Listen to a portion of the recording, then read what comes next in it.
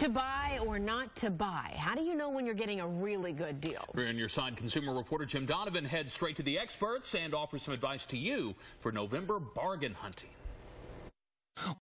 Retail shopping experts at DealNews.com examined November pricing trends. Several things were certain. Stores will be dishing up their best prices of the year on cookware and small appliances. Rarely do need and best time to buy so perfectly coalesce around Thanksgiving. You know, everyone's going to be cooking for the most part. And Mark LoCastro of DealNews says the low prices will likely hold steady through December. Tools are a good buy, too. Winter in general is a great time to get your hands on fantastically low-priced tool and hardware sets.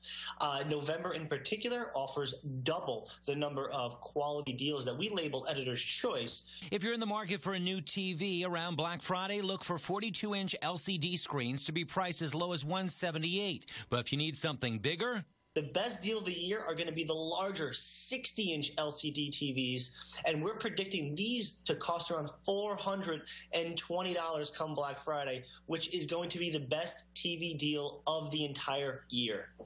Now, if you have a sweet tooth, leftover trick-or-treat candy is priced to move. And while the best prices on winter apparel come in January when stores want to clear out merchandise, November has some of the best online coupons of the year. So if you stack a coupon along with an existing sale on winter apparel, go for it. Yeah. Stay away from toys unless there's a specific toy you want right now. Otherwise, as we get closer to the holidays, toy prices will go down. Better deals. But if you want like an Elsa doll, get that now. Oh, yeah. His eyes glazed over with the television. Yeah. $400. Yes. I mean, run out for that. Run.